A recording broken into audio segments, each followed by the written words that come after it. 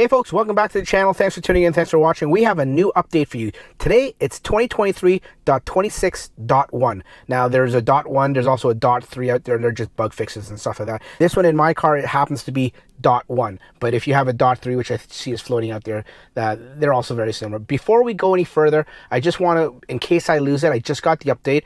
I want to point out, I don't know if you can see it in the bottom left here, right above the settings icon here on the bottom left, there's a blue dot, and then right here by the app icon for more apps, there's another blue icon right there. I'm not sure if the camera's picking it up, but I wanted to just point that out because a lot of people have always compared Tesla to Apple. They're very Apple-esque in terms of their software, in terms of their design, and a lot of even their habits and stuff like that. Now, in my opinion, this is also going the Apple way because it reminds me of dots, little blue dots when there's a new app or there's a new version of the app installed on your home screen. If you have an Apple iPhone, it shows those little blue dots. Now, I'm assuming, it doesn't say anything, we're in a documentation, but I'm assuming that's what these little blue dots means that there's something new there. So it's alerting you and it's telling you to click on it to see what the new thing is. So let's click on it quickly and see what the new updates are.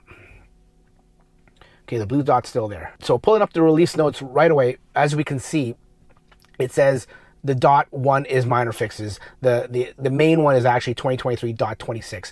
And charge on solar. Now, I don't have solar panels. I wish I did. I'd love to get them. But charge on solar, basically charge your Tesla with solar energy if you have a power wall. And I'd love to get a power wall too. You can now choose how much charge comes from your solar versus the other sources like your hydro company itself. So you can set this up and it actually goes to your car. They've been talking about this for a while and they've finally brought it in the app and also to the car too now. Tap the charge on solar message and follow the instructions. It requires an updated Powerwall version and also the Tesla app. So just quickly going to the charge screen here, I don't see it here to charge on solar, but I guess if you did have solar, it would show up here, but we don't have it, so it's not showing up. Moving right along, Spotify refresh. Now, a lot of people have complained about Spotify and the layout and how it's very antiquated and very boring and stuff like that, and it doesn't do justice of what the actual Spotify app on a mobile device is really like. So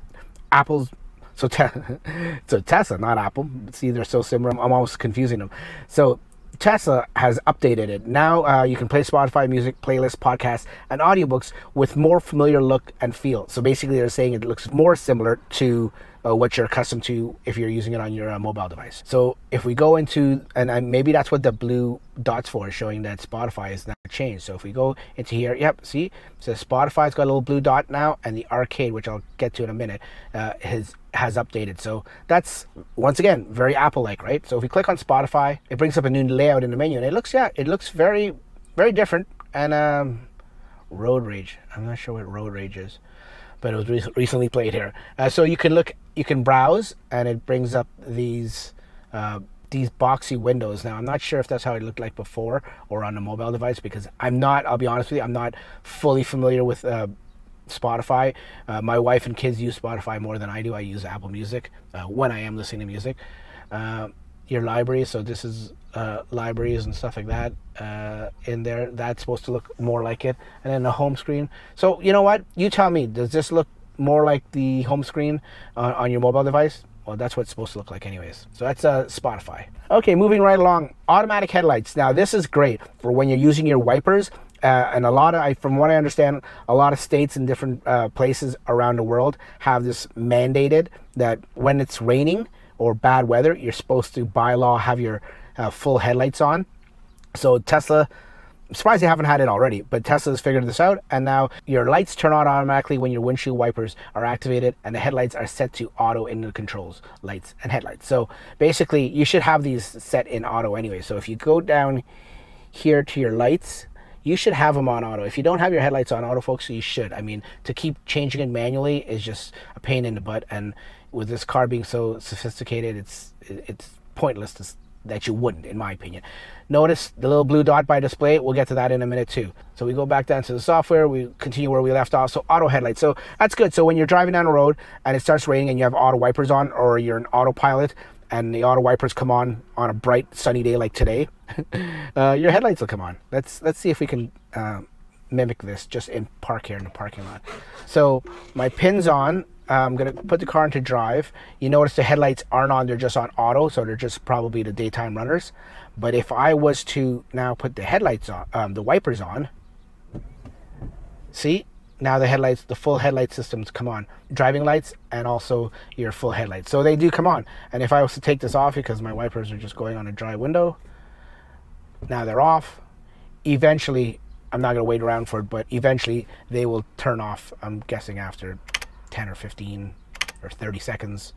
Okay, moving right along. Destination closing soon. So this is great for the navigation. I know Google does it, so I guess Tesla is going towards the Google Maps type of thing. I mean, they're so close to Google, and they use Google for a lot of things when it comes to maps that it's no surprise that they're doing this. Navigation now shows if your destination is closing soon or maybe closed by the time you arrive, which is great. So now it knows where you're going, which it already did. It knows what time you're going to get there, which it already did. Now it just has to see what time the business is open until and it closes. And it's some easy code to write in there to say, you know what? It's going to be closed, or within 15 minutes it's closing soon. I know, like I said, Google Maps does this, and now it's trickled into the Tesla app. Okay, moving right along, Vampire Survivors game. We haven't had a new game, and you know me, if you've watched these software update releases, you'll know that I'm not a big gamer in the car at least, or even a big gamer in general. Vampire Survivor game. So this is new. This looks very 8-bitish, I guess you could say, but basically it's a Vampire Survivor game. So if you wanted to go to here, arcade, because that's where the blue dot is now, right? See, now that I've went into Spotify, the blue dot's gone away, because just like Apple, once you open the app, you must know that it's new, or the car assumes, or the code assumes that you know it's new. So if we go in the arcade, we will find Vampire Survivor game. I'm not going to play it. I'm just going to show you what it is. So moving right along, now we have, speaking of games, we have Bluetooth game controls. So I guess they always had it, but now this is new. Use Bluetooth controllers to play games in arcade. So I guess if I was to go to the Bluetooth settings, which I don't want to because all my phones are there. Camera view on Tesla app. Now this is cool. I've played around with this before I actually got into the car, because on the app you can actually see it. And I'll show you, I'll put up a thing here. But basically, now you can see multiple cameras at once when checking your vehicle surroundings. To start using this feature, go to your vehicle settings and controls, safety, view live camera via the Tesla app. Now, once again, it requires the latest mobile app version, which is version 4.22.5. So if we were to look at it, you can see that all 4 cameras can now be viewed at once, even though I think they're reversed. They're like mirrored, and I don't know, that sort of throws me off, but they're mirrored, but you can still see it. And then in the top left hand corner, that little blue square, if you click on that, then it goes away and you can just see a regular view of each individual camera. Now hopefully they enhance this even more and show and give us the other views of the other cameras, like the wide angle, the B pillar cameras and stuff like that. That would be good to see. Okay, moving right along, warm display colors. Now you can set your touchscreen to automatically adjust to warmer colors at night. This is to combat the blue light fatigue, and now it's warmer colors. So if you go to the controls and display, reduce blue light. So if we go to controls right here, display, that's where the blue dot is. You see that? Oh, display. Okay, and then once you do that, you can see it right here at the top. It says new. Reduce blue light. Automatically adjust to warmer colors at night. So if you click on that, now it's going to give us warmer colors. I'll keep that on and see how it is. I have a feeling it may even match the other display that's right here. Okay, and last but not least, other updates now. I'm glad they put this in there, other updates. So recent favorites are now separated in tabs in the media player. So if we were to get rid of this, and this is the media player here, I guess the recent, okay, so recents is, yeah, it's now separated. There's recents, favorites, and then sources. So they've separated that, which is good to see. The sliders to adjust volume, temperature, and charge limits are now precise, more precise. So, which is good, because I didn't think they were too precise to begin with. So, oh, this one's good. I'm surprised they didn't make this a feature on itself. Sentry mode now records if someone is to open the door or the trunk when the vehicle is locked. So I always thought this did it anyways, but I guess it didn't. So now if someone comes up to your car, I mean, the motion itself should trigger and capture it. But in case it doesn't, if someone tries the handles or someone tries to open the trunk, I guess it's going to start recording then if it hadn't already. So it's good to know. Access the owner's manual and release notes more quickly in the new manual app. So there's a new manual app. So if you go here, manual app's right here. And I guess you can access things a lot quicker. Okay, that's good to know.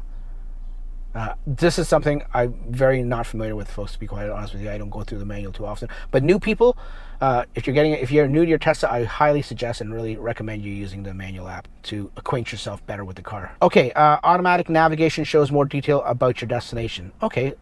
Oh, and then there's Swiss and French keyboard available. Anyways, folks, that's it. That is 2023.26.1, or like I said, .3 if you have that. Just minor bug fixes.